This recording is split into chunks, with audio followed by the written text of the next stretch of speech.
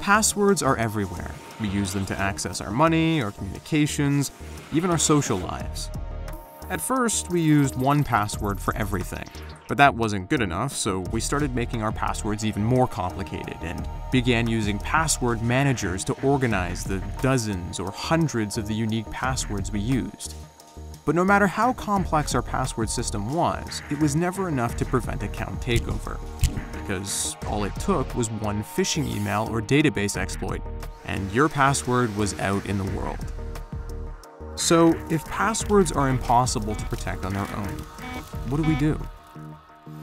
That's where two-factor authentication comes in.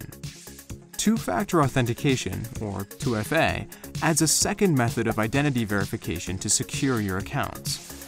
First, the thing you know, your password. Then, something unique that you have, like your phone or fingerprint.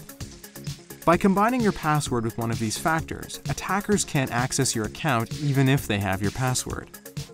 The most common 2FA systems use a unique, one-time code with every login attempt. This code is tied to your account and generated by a token, smartphone, or sent to you by text message.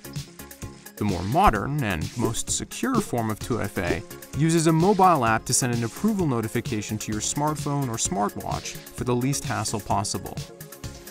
With 95% of breaches involving account takeover, two-factor authentication is the most effective method of prevention.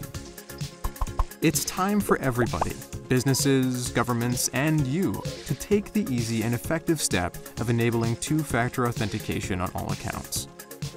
If it uses a password, it needs to use two-factor authentication.